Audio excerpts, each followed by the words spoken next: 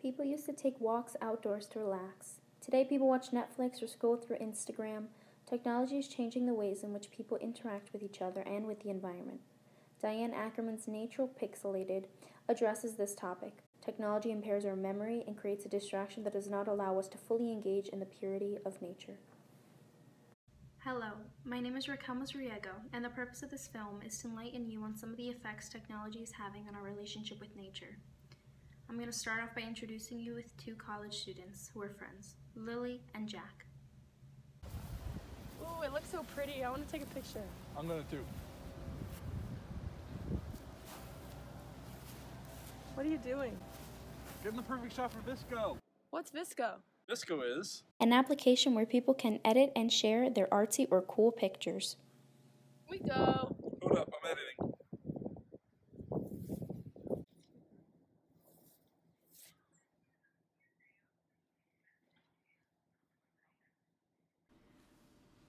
Okay, maybe if I just add a little purple hue, that looks perfect. I'm just going to adjust the exposure. That's very good. That looks great. Wow, that's a great Visco shot. I'm going to upload it. Rainbow upload. Okay, done. Where'd you go? Man, that test was so hard. I only got 5 republishes. How many did you get? I didn't post it. Why? I don't know. I didn't want to. It's for me. Weird. Wait, did you really not post it? No. Like, why not? Life isn't about posting pictures and editing them and showing others. You can keep them to yourself. But like, yeah, it is. And what good is a photo if no one else can see it? Well, I learned in Fiji that we can form close and special connections with people and nature if we are not constantly preoccupied by technology. Once arriving in Fiji, there was no cellular service or Wi-Fi.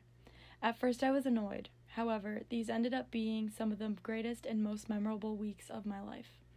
The lack of the distraction from my phone allowed me to fully connect with this new place. I remember so much about all of the people I met and the breathtaking landscapes and nature around me. I did take pictures so that I could show my family and friends when I got home, but there was no pressure to post these pictures and impress others. Without my phone, I was able to fully live in the moment. I created meaningful relationships with the people and with the environment I was in. Do you know what I mean? Does that make sense? Jack. Isn't my cousin's new baby so cute? Yes. See what I mean?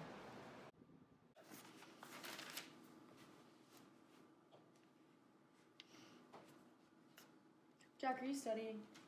I already studied. I'll quiz you. Go ahead. When was D-Day? 6th of June, 1940 something. Okay, it was 1944. Now, when did Germany reunify? I don't know. I remember looking this up the other night, though. Okay, I'll look it up. You don't need to look it up. They reunified 3rd of October, 1990. Okay, good. Next question. And this time, don't look it up. Can you go for a study break? Fine. Okay. I know this place we can go to a walk and see a river. I go there to relax. Is it a pretty river? Yes, very pretty. Photographic? Yes. Good. Let's go. Technology is also changing the way our brains process and store information, and our memories are being affected due to the availability of the internet. Diane Ackerman explains that studies have shown that Google is affecting our memory in chilling ways.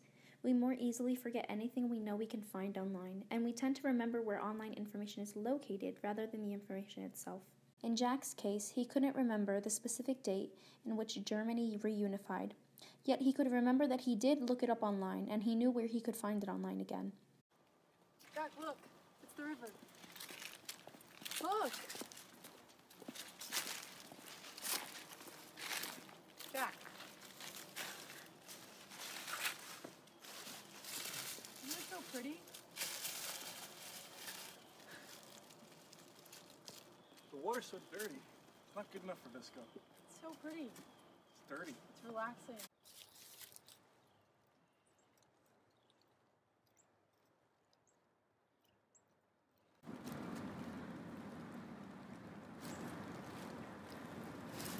Can't get a good picture. You don't need a picture. I came here to get a good picture. You said it would be pretty. Relax. We're on a study break. Bisco, it's worth it. In sum of it all, technology and social media provide a constant distraction that prevents people from focusing on where they are and living in the present moment. As Diane Ackerman says, nature now comes to us, not the other way around, on a small glowing screen.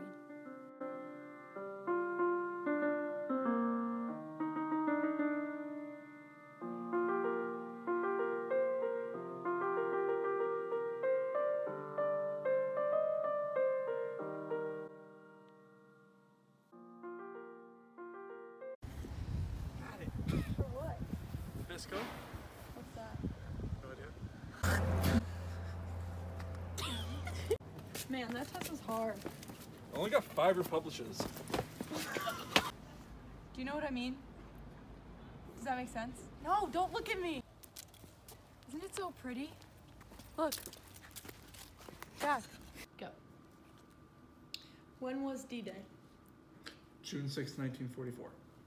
Isn't he not supposed You're to not know that? Jack, you have to study. No, I don't. Wait.